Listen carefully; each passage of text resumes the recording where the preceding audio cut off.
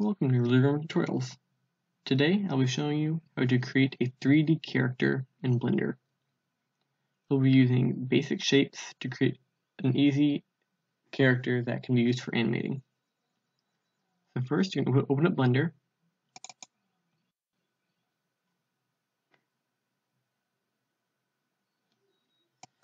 And once it loads, you can just click anywhere else on the screen to get rid of the splash screen. And we're going to stay in layout mode. So I'm going to click here where it says layout, and that's where we'll be creating the character. And now we got this cube. We're going to click it and click X on our keyboard to delete it. We are now going to add a sphere, and you can click Shift A, and then under Mesh, you can click Icosphere. This is what I'll be using. And if you want to move it, you can click G on your keyboard to move it around. And if you want to move it just straight up, you can click G on your keyboard, and that grabs it.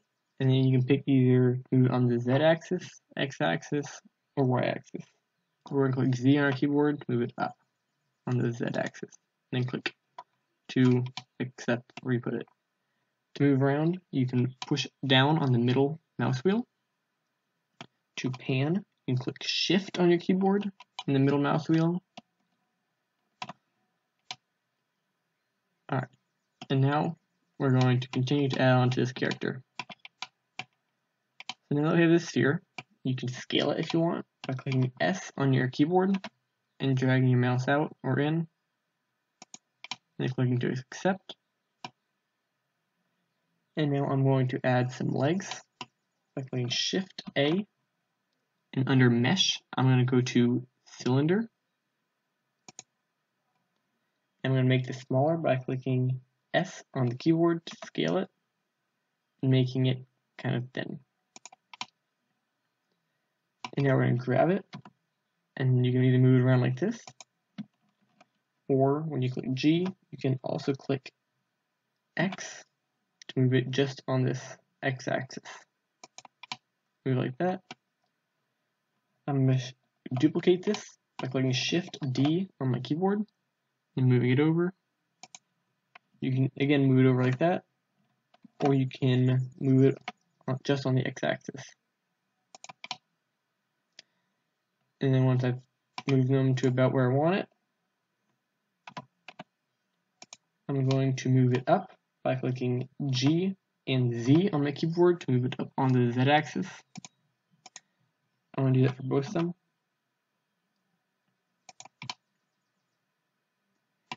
And now we're going to go down here and zoom in by scrolling with your middle mouse wheel. I'm going to go into edit mode. You can either click tab on your keyboard or go up here where it says object mode. Click on it and go to edit. And now it's set on vertices. I want to change it from vertices to faces. So when I select, it'll only select a face. So if you go over here to these cubes, it'll see vertices select, edge select, and face select. We're going to enable face select, and you click just on this face, and it should be highlighted. Now I'm going to click on the middle mouse wheel to move it around so I can see it. And now we're going to make it longer by clicking E on the keyboard to extrude. We're going to move it down to about knee level. And again, I'm going to click E on the keyboard and extrude. I'm going to box select it all so I can move it inward. And click B on the keyboard and drag up. And it only selected half of it. So something you can do is enable X-ray mode by going up here to these two squares or one dotted line and click X-ray. And then when you box select it again, it should select everything on all sides. Now we'll click G to grab it and Z on the Z-axis. And I want to select X on the X-axis. So I'm going to click G, X. and I'll move it inward a bit. I can also scale this all at once. We'll leave it about here. And then we're going to do the same thing for this section over here. So we're going to get out of X-ray mode.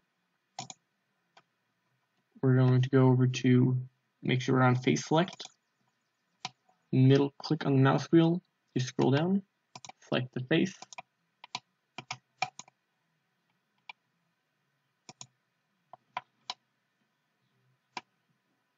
Go back into object mode. Select this cylinder. And then we're going to go back to edit mode. And make sure it's on face select. And click on this face. Click E to extrude. Move it down to about how we have the last one. Allow it to be about knee level. E to extrude again. And we'll have it about like that. Now we're going to go into X-ray mode and click B to box select everything again. S to scale it. G to grab, and X on the X-axis and move it inward a bit. And now you can see it's still a little bit shorter than the other leg. So we're going to get out of X-ray mode.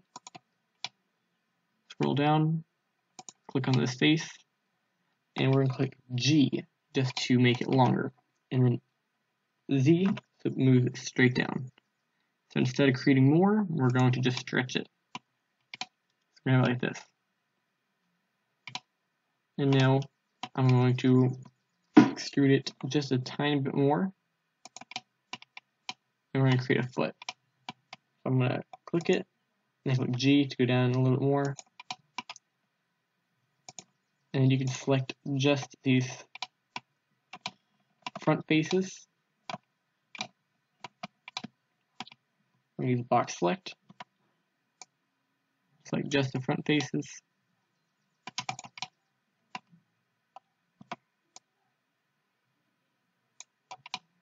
And then we're going to click E to extrude and Y to move it on the Y axis. And this is how we're going to create our foot.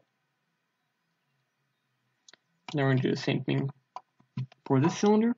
So you have to go out of edit mode and into object mode. Select this cylinder. Go back into edit mode. Make sure you're on face select. Select the face. E to extrude it downward. Stay straight on. Go to B to box select. Select the front. And then E to extrude on the Y axis. And make sure you see it lined up. So we're going to click G on our keyboard and Y on the Y axis. So I can move it back in a little bit until the feet match.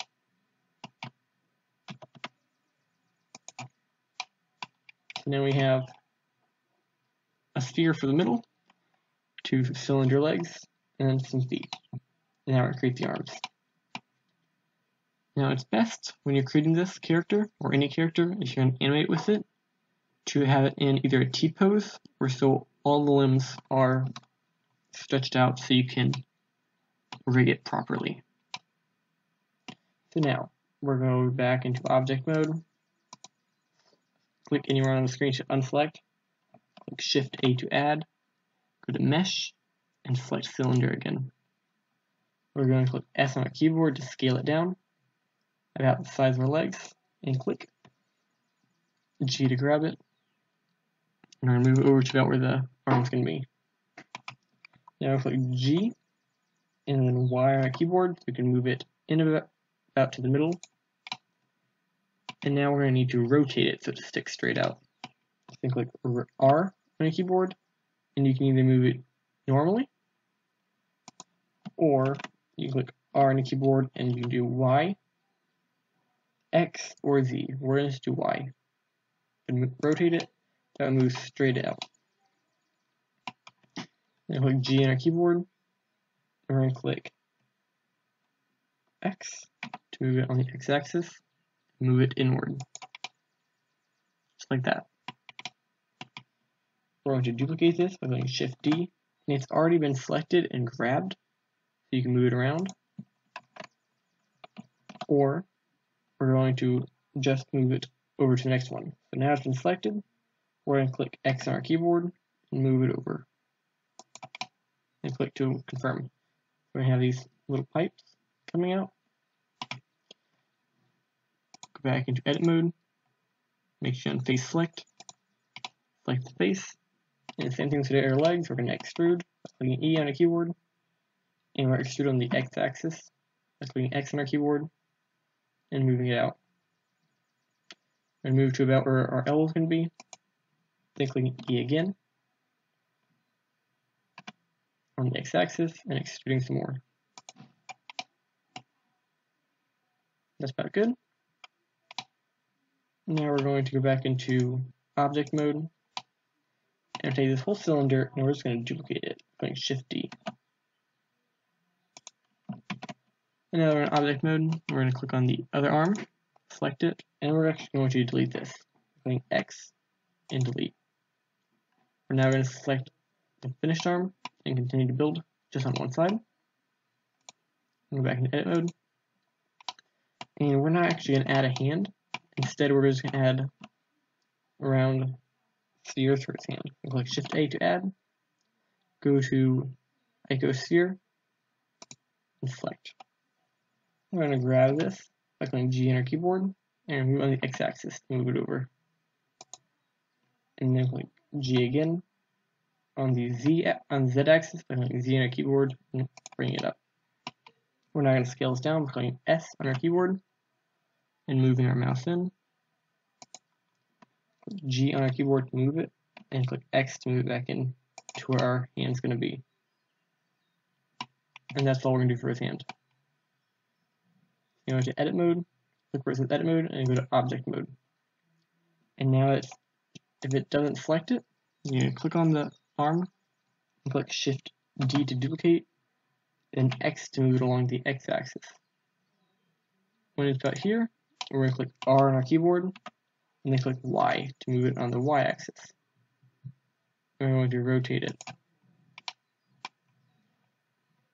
And now his arm is not quite out far enough, so we're going to click G to grab and X to move on the X axis. About there. So here is our character so far. Now we're going to add a head or a neck first. So we're going to add a neck, click Shift A to add, go to Mesh, and select Cylinder. Grab it by clicking G on the keyboard and Z to move it on the Z axis straight up. Now click S to scale it. We're going to shrink it down. Then click G and then Z on a keyboard to move it straight down on the Z axis. Once you have it in, you can either make this longer by extruding, or you can just shrink it by grabbing the face. I'm just going to leave it how it is now. And now we're good head. I click Shift A to add, go to Mesh, and click on Icosphere. Then click G to grab, Z on the Z axis, and bring it straight up. We're going to have a little head kind of like this. Click G to grab it, and Z on the Z axis, and we're going to move it down just a little bit.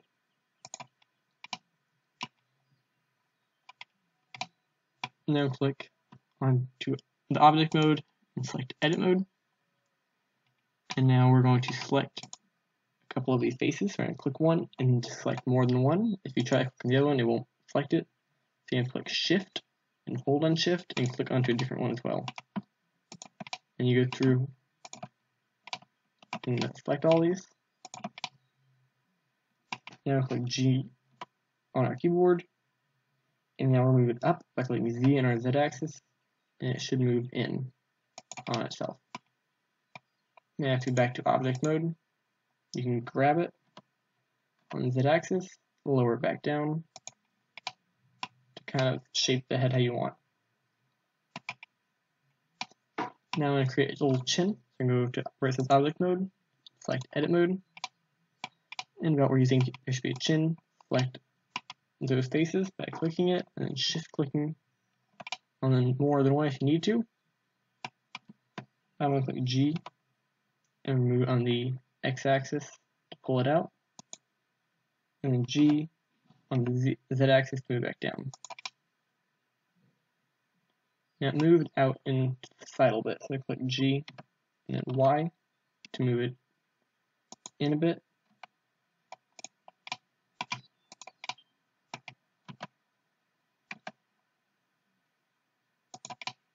So I have a slight chin. So if we go back into object mode, you can see how it's going to look. Now we're going to give this character a hat. So we're going to click Shift A to add, go where it says mesh, and we're going to select cylinder. G to grab, Z on the Z axis, and bring it up. We're actually going to leave it like this. But now we're going to edit it a little bit. So we click object mode, go to edit, select the face, and go to the front view, click G to grab it, and Z to move down or up. I'll move it down a little bit. Get out of here. Now we're going to add the front of his cap, and we're by creating a cut. So we're going to go into object mode. Oh, I gotta stay back in edit mode. And we're going to click Control R to create a looped cut, and click left click on your mouse to accept. And now you gotta bring it back up and down wherever you want. We're gonna make a nice thin one. And now we're going to go on to the top of it. Make sure extrude mode is enabled. And we're going to click B to box select. And we're going to select the top. Now it's selected everything, but we don't want that, so we're going to click Shift and click on the ones we don't want. Now we're going to click on the ones you want to select. Make sure you're in face select mode. Select the faces you think you want to extrude. Click on Shift so you can continue clicking on the rest. Click E on your keyboard to extrude, and then Y so you can extrude on the Y axis. So we give it a little hat like this. We're going to get out of extrude mode. Click on the top of his hat and make it a little bit smaller.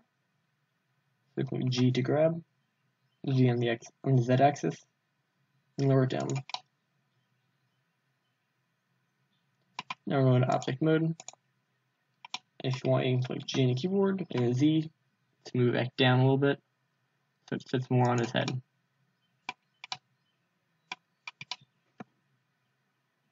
And that is how we're going to create our basic character for animating in Blender. If you enjoyed the video or learned something, please like and subscribe. Thanks for watching.